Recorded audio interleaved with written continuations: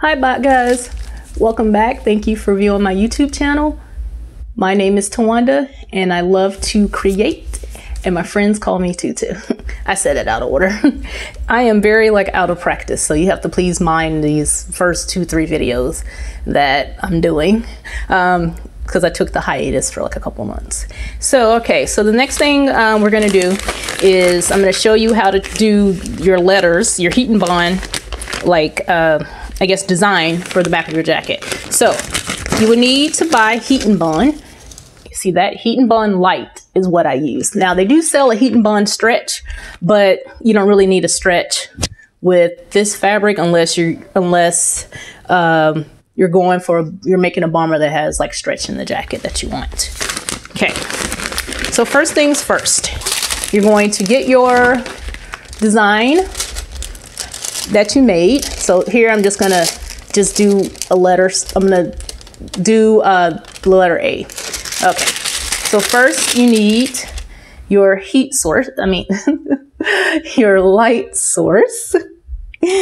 Okay, so your light source is, you're gonna put your design on top of your light source. Then you're gonna take a piece of the heat and bond and you're going to trace it on the paper side of the heat and bond. So the side that has the word heat and bond on it, that's what you're going to trace it on. So you'll trace your design on it. I've already done it. I've already done it. So you'll trace it on there. And then you will then take your iron.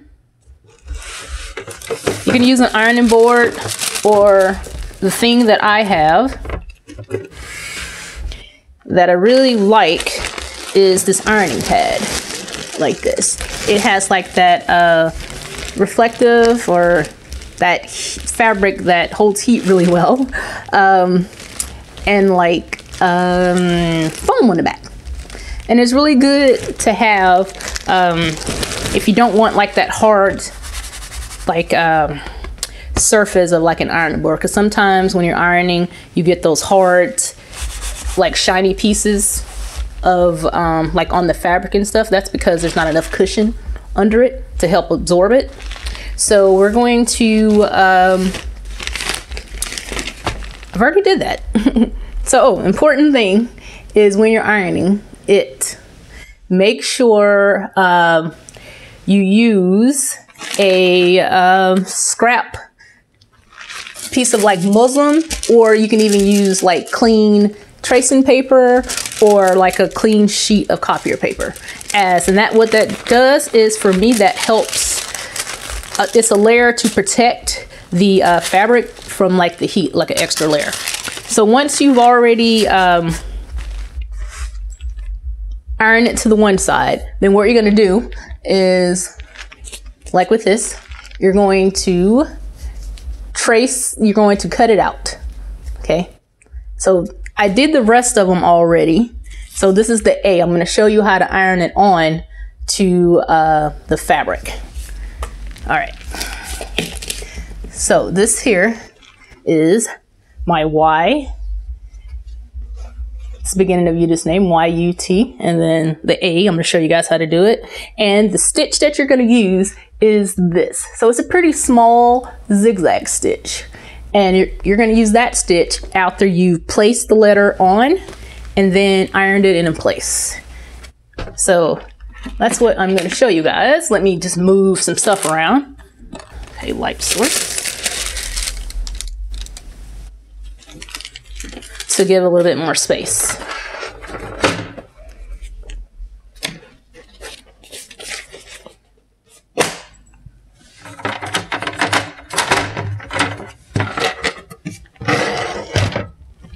All right, so it's getting a little, that's not too dark in here yet.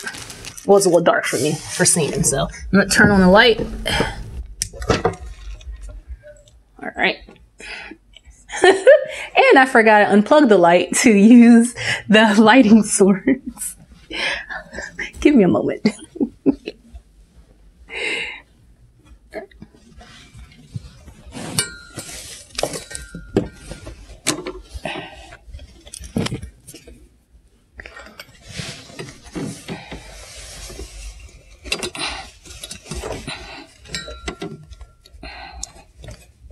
Okay, let there be light.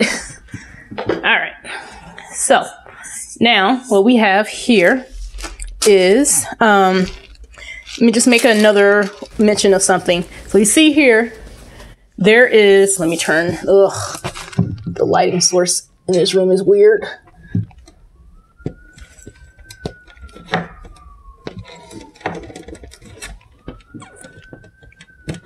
All right. So you'll see here that I went ahead and marked down the front a line with some thread, with basting thread. The reason I did that is because I'm a perfectionist in my work, and I wanted to make sure that all the letters are going to get lined up perfectly in position down the front. So I did use my transparent clear plastic quilting ruler to do all my measurement stuff. It's a really good ruler to have because you can see through it. And you can see your design underneath to make sure that it lines up good.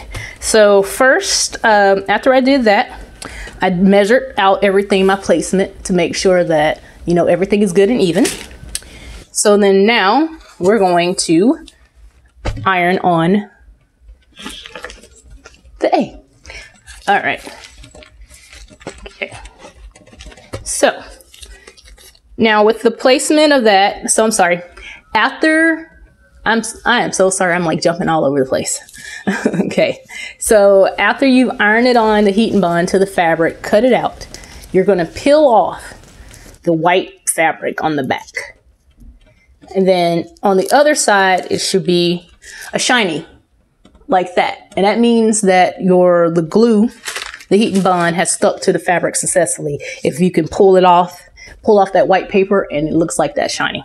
Okay, so now we're going to go with placement of the letter.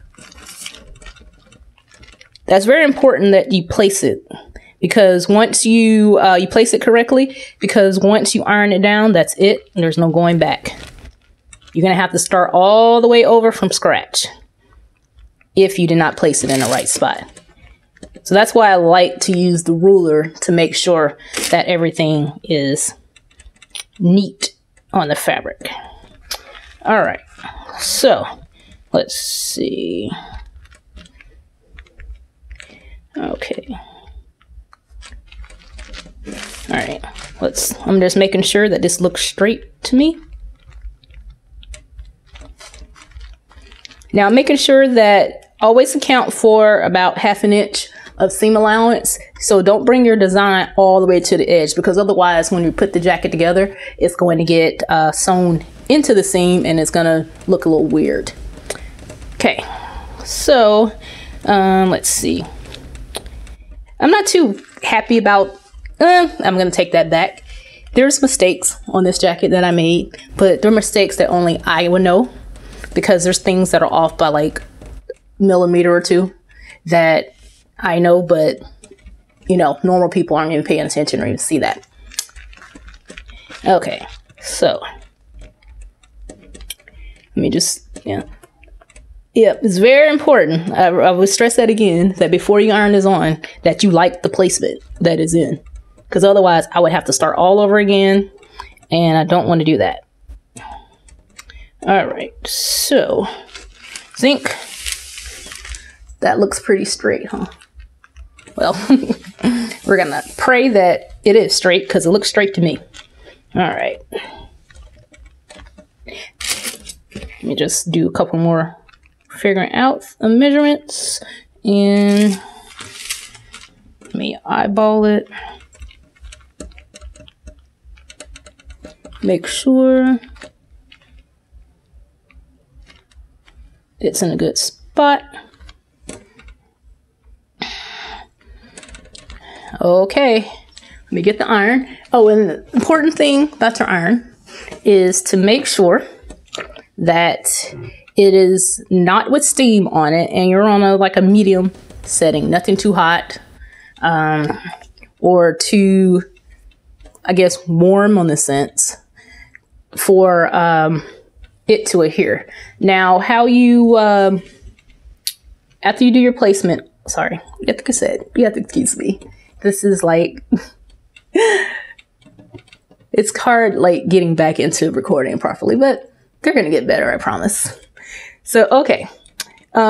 Next is I need to get fabric to cover up my A before I iron it on, because otherwise the A is going to melt to my iron and on my beautiful front of my jacket, which I do not want. All right, so give me a second. Let me go step off and get some scrap fabric. Cotton, important. If you, like I said, if you don't have, you can use, like I said, clean tracing paper, clean copier paper, or you can even use a pillowcase. That will work as well. Or a bed sheet, just anything made out of cotton that doesn't burn easily. All right.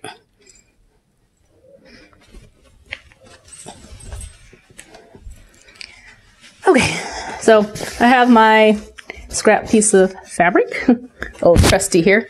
Once again, I just double check everything to make sure that it is perfectly lined up and that I like the placement of my A.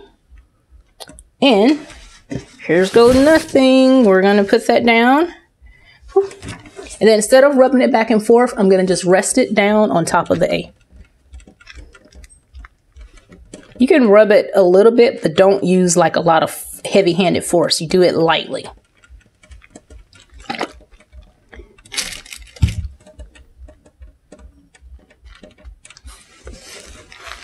All right. That pretty much adhered really quickly. That's a good thing.